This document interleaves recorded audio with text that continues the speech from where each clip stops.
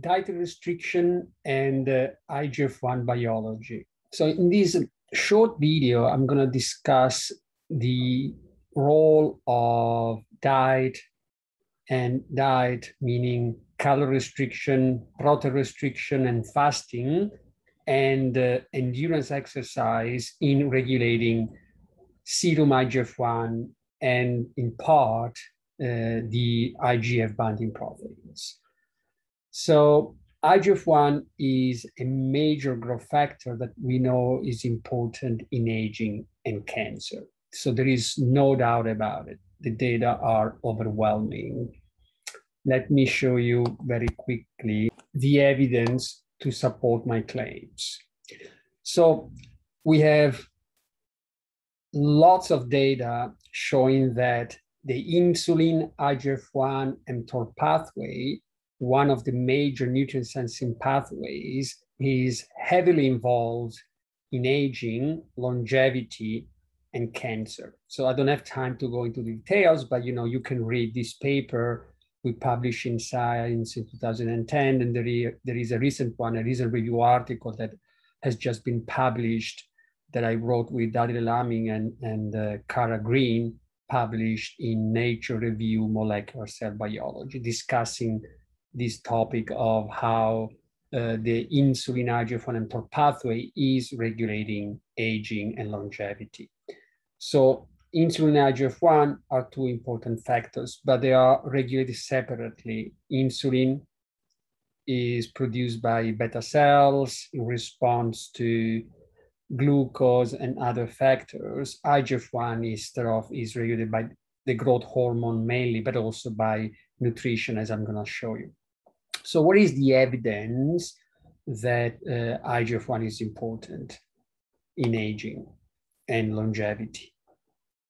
First of all, this is the topic of this paper that I'm going to show you. We published in Aging Cell. We know that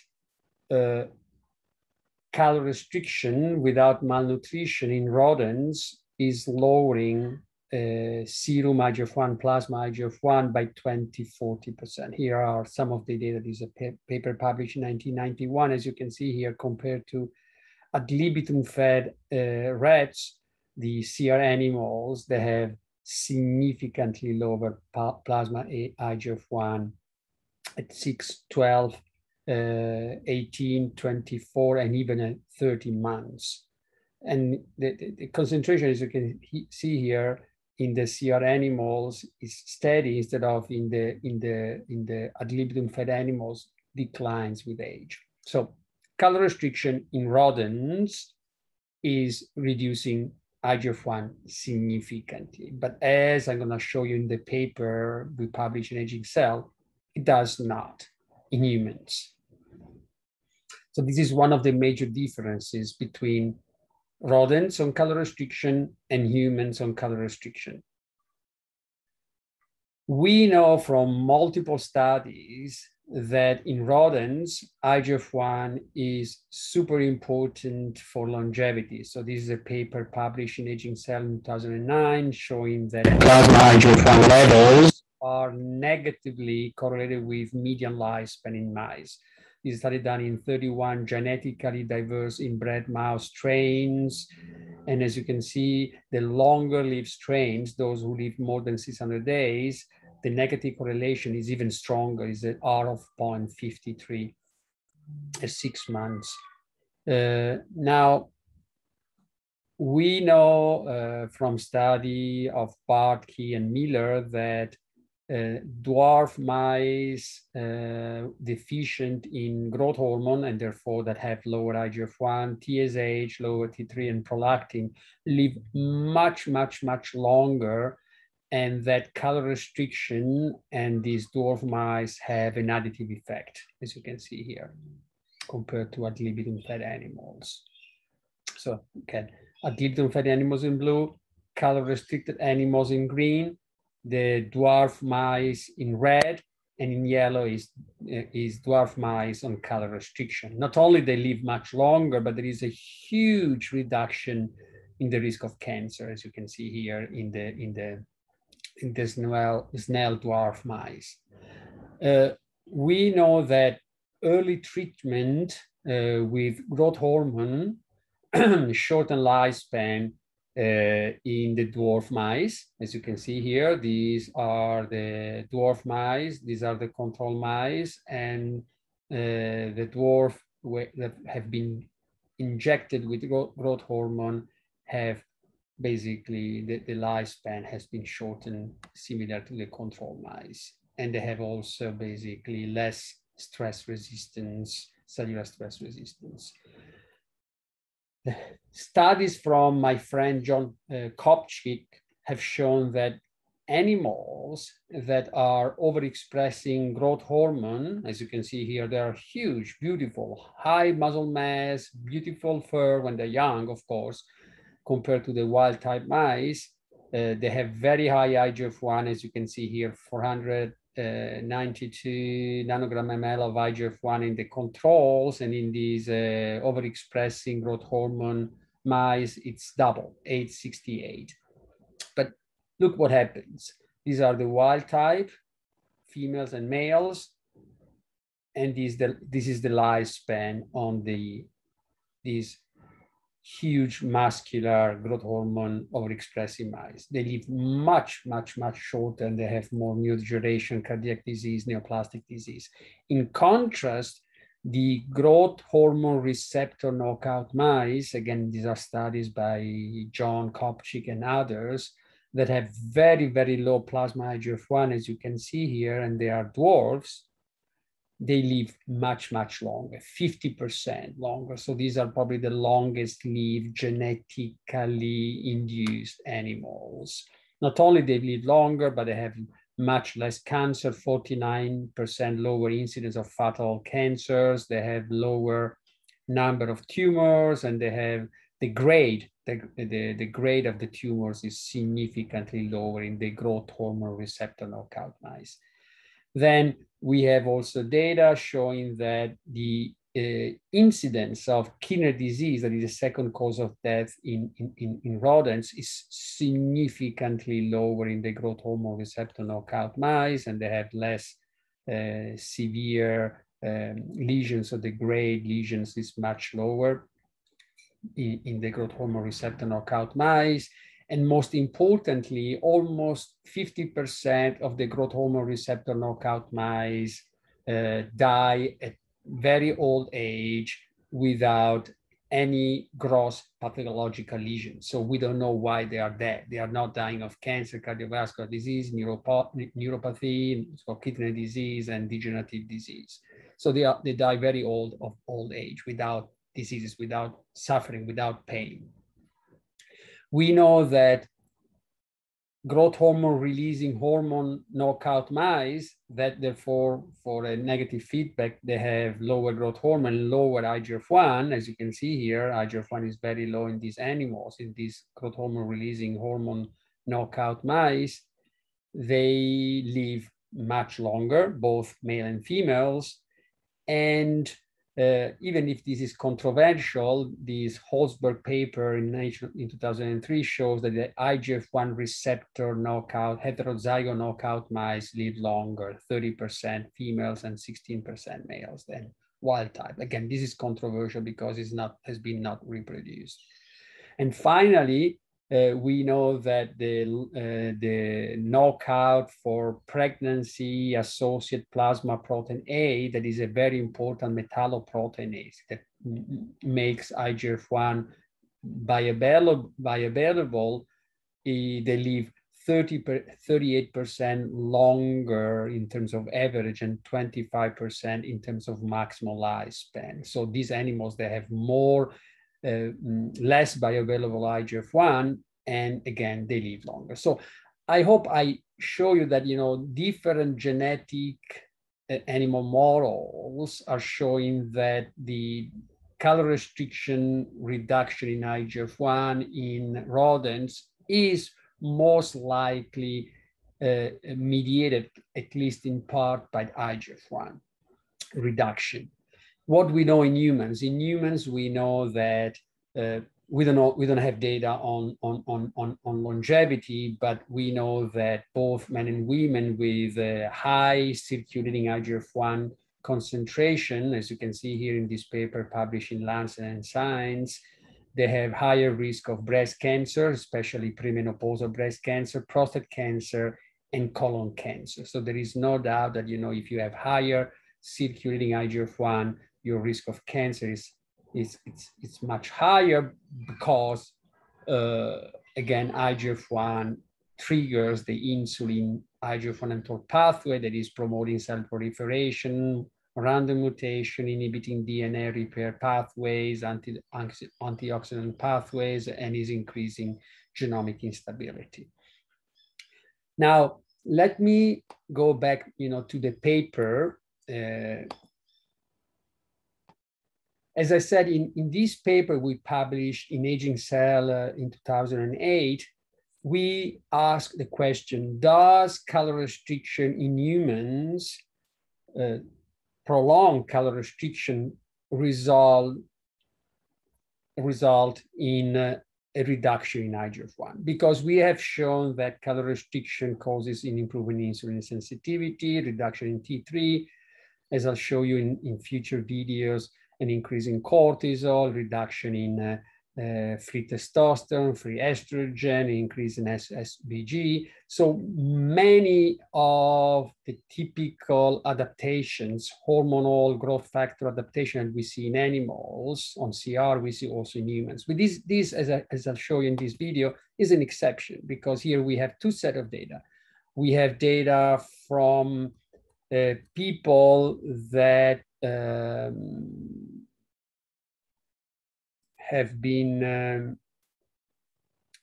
on, this is a randomized clinical trial, is CALORIE phase 1, where we randomize 18 people, 25% calorie restriction for 1 year, people who have been doing exercise for 1 year, and a controlled healthy lifestyle. Both these groups, they have lost 8% body weight, improving insulin sensitivity and many other parameters. But as you can see here, no change in IGF-1, absolutely no change with calorie restriction or exercise, and no change in the IGF-1 IGF-BP3 ratio. Of course, this is a 1 year of calorie restriction in people 50 to 60 years old. Maybe this degree of calorie restriction is not enough. So we looked into the cronies that are these people that have been practicing for an average of 15 years calorie restriction without malnutrition, as you can see here, and we don't see a significant reduction in IGF-1, even if the reduction in insulin, fasting insulin is major with calorie restriction. No change in the, there is no reduction compared to the control group Western diet that is age and sex matched in the IGF-1 IGF-BP3 ratio, but there is a major reduction in high sensitive C-reactive protein.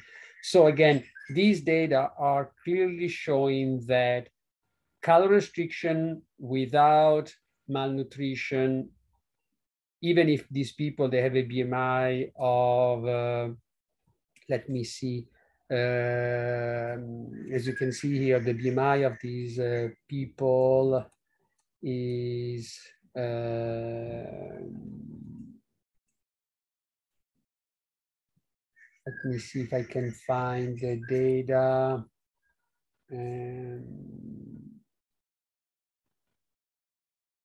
Yes, 19.7. So they are extremely lean. And the control group, instead of, they had a BMI of 25.6. Again, we don't see a reduction in IGF-1, but in contrast, a group of strict vegetarians that we use as a control, that are age and sex matched with the calorie restriction and Western diet, they have a major reduction in serum IGF-1 and IGF-1 IGF-BP3 ratio. Okay, suggesting that protein restriction, because these people, they have a lower protein diet than the calorie restricted plays a role. I'm going to show you in other videos that is not protein by itself, but probably is a combination of protein and calories. I'm also going to show you that exercise doesn't reduce IGF-1. It's really a combination of calories, proteins, and most importantly, fasting that is reducing IGF-1 in humans. Indeed, in this study, let me show you the data. When I found this data, I asked to, so you see the vegans, the 28 vegans, they were consuming around 0.76 gram of protein per kilogram body weight per day, around 10% of intake from proteins, calories from proteins, compared to the people on calorie restriction that by design, they were eating a high protein diet, 1.7 grams of protein per kilogram body weight. Around 24% of their calories were coming from protein. So because of this data, I asked to some of these people on calorie restriction, and 6 of them, they accepted to do this experiment to lower their protein intake. So same calories, but to lower their protein intake from 1.7 that these 6 people were consuming based on the food diaries to 0.95 grams of protein per kilogram body weight for 3 weeks. So we measured IGF-1 before and 3 weeks after this isocaloric reduction of protein intake. And the results is that the short-term isocaloric reduction in protein resulted in a 25% reduction in serum IGF-1. It went from 194 to 152 with a P of 0.01. And this again suggests that is the combination of calorie restriction and protein restriction, that calorie restriction by itself on a high protein diet is preventing the reduction of IGF-1 driven by diet. So let me summarize.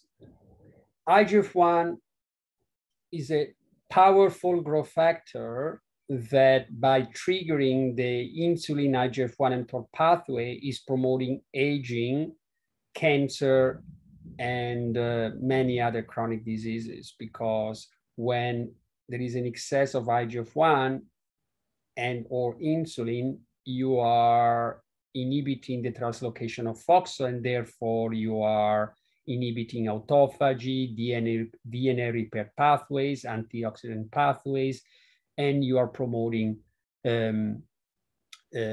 cell proliferation, and therefore random mutations, and therefore the increased risk of cancer or cell senescence, because more mutations, more risk of damage to DNA and other important proteins. Now, as I said, as I show you in the previous slides, there are multiple animal models showing that IGF-1 is an important player in longevity, and that dwarf mice, growth hormone receptor knockout mice, PPA knockout mice, they all IGF-1 receptor knockout mice, they live longer and healthier than wild type mice. As I just presented, in humans, both in a 1-year randomized clinical trial, we see no change of IGF-1, no reduction of IGF-1, even if there was an 8% weight loss in IGF-1 or IGF-1, IGF-BP3. Exercise also does not change. And so in this study, this is a unique study, because in this study, we obtained 8% weight loss with exercise only, no reduction in IGF-1. As I said, calorie restriction, long-term calorie restriction in the cronies does not reduce IGF-1. So people sedentary people on a Western diet, endurance athletes, and the people who have been practicing calorie restriction for an average of 15 years, they have similar level of IGF-1 concentration. In contrast, as I said, a strict vegan diet, people who are practicing a strict vegan diet, they have lower IGF-1 and lower IGF-1, IGF-BP3 ratio, suggesting that protein restriction is important in lowering IGF-1 in humans. Now,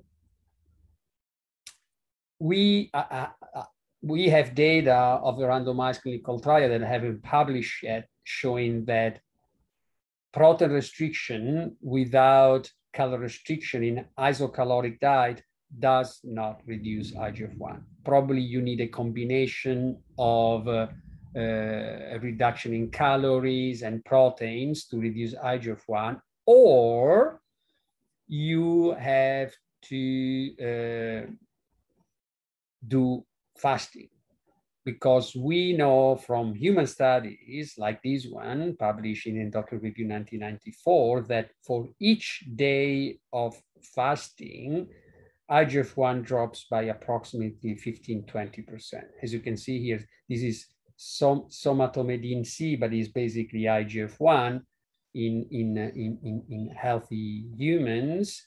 1 day of fasting, it went from 2 to 1.5. Then 2 days of fasting dropped to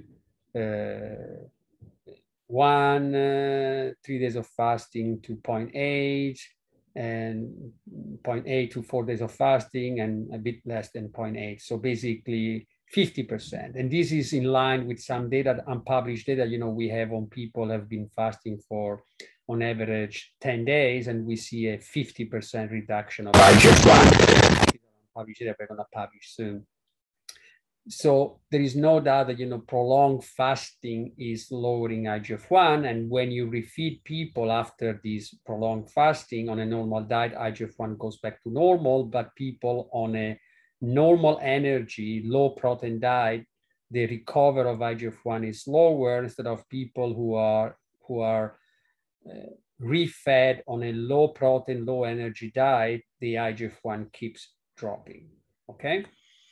So these data are very important and suggest there are multiple ways to regulate IGF-1 in humans.